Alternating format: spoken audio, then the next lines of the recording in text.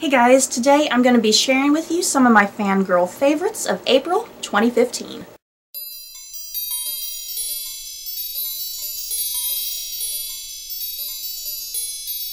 Not too many things that I particularly fangirled about this month, but still, I found a few things. I got around to finally seeing Cinderella this month, I believe. I can't remember if I saw Cinderella near the end of March, but the way I film these fangirl favorites, sometimes the last week of the month doesn't make my fangirl favorites. So yeah, I might have seen Cinderella at the end of March, but yeah, either way, it's going in April fangirl favorites. I really loved Cinderella. Oh god, such an improvement compared to Maleficent, the Angelina Jolie movie. I honestly did not like Maleficent that much. I found it kind of boring, and I just felt like it strayed way too far away from the original material.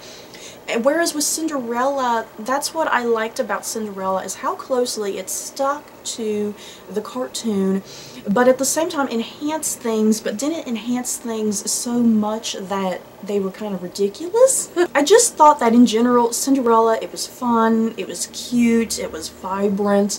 Yeah, it was a bit over the top in places, but I think that was kind of done on purpose. I thought Kenneth Branagh's directing was excellent. In general, I love when he directs movies because he has kind of a particular sort of style that I can kind of tell is his style. And then above all, I definitely really love the casting choices. Lily James, I love Lily James from Downton Abbey, where she plays Lady Rose.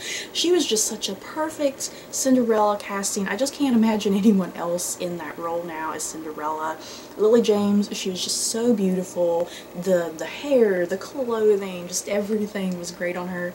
And then I definitely loved Richard Madden as the Prince Kit. He gets a name. Normally in Cinderella he's just called like Prince Charming, so it was nice that he was Prince Kit. But yeah, Richard Madden, I've loved him because he played Robb Stark on Game of Thrones.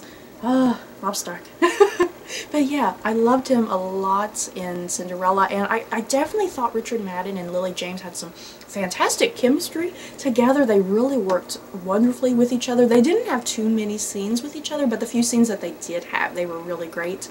And I just thought that their relationship in general, Kit and Cinderella, I thought that it played out naturally in the movie. It didn't feel rushed, you know, whereas in the cartoon, Cinderella and Prince Charming, they meet at the ball and that's it. So I liked that the script writers, they had Kit and Cinderella meet prior to the ball. That way it wasn't like so strange and weird that she was, you know, fangirling about the prince. Cate Blanchett as the evil stepmother, wonderful casting. Cate Blanchett, you can never go wrong with Cate Blanchett. She's just great in anything. And then I also really loved Holliday Grainger and Sophie McShera as the stepsisters. Holliday Grainger, I've probably been a fan of Holliday Grainger for a good decade now. I've seen her in just so many BBC shows. And then Sophie McShera, she's also on Downton Abbey as Daisy. So yeah, in general, I was just in love with the cast because I recognized so many people. I think I recognized the entire cast. So yeah, the cast just perfect for me. I was definitely fangirling. So yeah, have you guys seen Cinderella and what did you think? Did you enjoy it as much as me? I definitely really just adored it. And the thing is, Cinderella has also given me hope for the new Beauty and the Beast that is being made. I was really worried about this new Beauty and the Beast that's coming up. It's going to be starring Emma Watson as Belle, Dan Stevens as the Beast, Luke Evans as Gaston. Like I said, I was really disappointed with Maleficent, so I was kind of worried about Beauty and the Beast. But yeah, now that I see how well Cinderella went, and now that I also know that Beauty and the Beast, they're going to be following kind of more along the lines of the stage production, the musical, I'm kind of feeling really good about what Disney's going to do with the live-action Beauty and the Beast. But running in line here with Beauty and the Beast, like I said, I just love the casting of Emma Watson and Dan Stevens. Really terrific casting right there. But the thing is, how am I going to hate Gaston? You guys, how am I going to hate Gaston when he's played by the gorgeous wonderful, talented Luke Evans, I'm probably going to be sitting there wanting to ship Gaston and Belle when I shouldn't be. Is anyone else having conflicting feelings about Luke Evans as Gaston? Seriously, I'm probably going to be in love with him. So yeah, that's enough of the Disney stuff. Moving on to another movie that I watched this month. I saw The Woman in Gold, starring Helen Mirren and Ryan Reynolds, along with a host of other actors. The cast list for this movie was ridiculous, but great. The Woman in Gold, it takes place in both a historical setting in World War II Austria, and then also present day, or not present day, but 1998 California.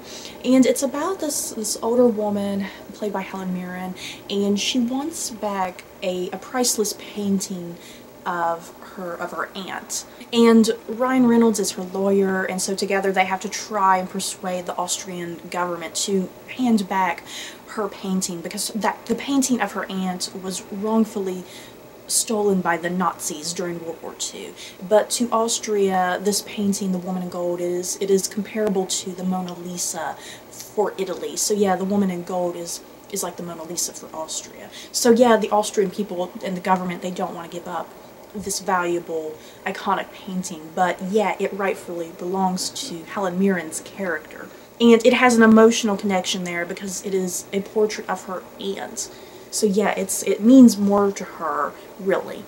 And playing Helen Mirren in the flashbacks, in the World War II flashbacks, was Tatiana Maslany from Orphan Black. Oh, I honestly didn't know Tatiana Maslany was going to be in this movie. She was so great. She spoke in German the whole movie, pretty much. She sounded like a genuine German person. And then also playing her husband in those flashbacks was Max Irons, who I also really love from the White Queen miniseries. But yeah, in general, The Woman in Gold, you guys, a really fantastic, beautiful, heartwarming, touching, heartbreaking, just so many adjectives I could use. Just a really wonderful movie. And if you guys have not seen it, please go see it. You will not be disappointed. It was so great from start to finish. So I guess that's it for my fangirl favorites this month. In the comments below, I want you guys to share with me any television shows or movies or music or just whatever that you enjoyed this month, that you fangirled or fanboyed about. Just let me know, and maybe I'll go check out those things too. So that's it for this month's fangirl favorites. I hope you guys enjoyed. Don't forget to like, comment, and subscribe. And if you liked this video, you may like these other videos. Bye guys.